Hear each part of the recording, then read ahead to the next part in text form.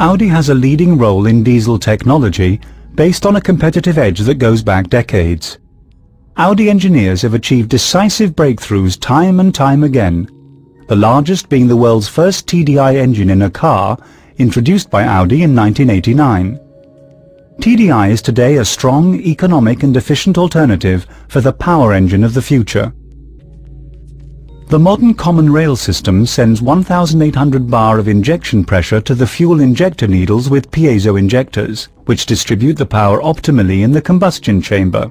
Due to the extremely quick reaction time in millisecond range, up to 5 separate injection processes can be achieved per cycle, which are also variable.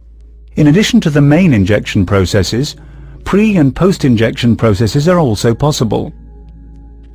Pre-injection moderates the acoustic hardness, the so-called rattling of the combustion process.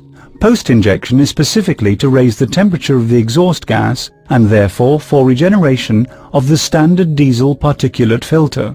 These factors together allow exact, highly efficient combustion. The TDI turbochargers are part of a new generation.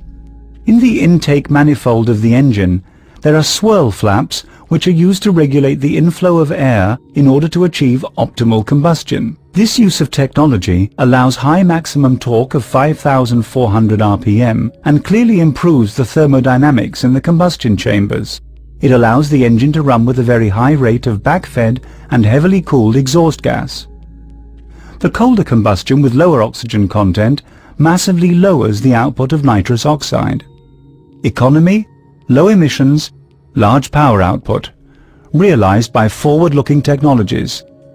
The latest generation TDI engines are highly efficient, high-tech power units.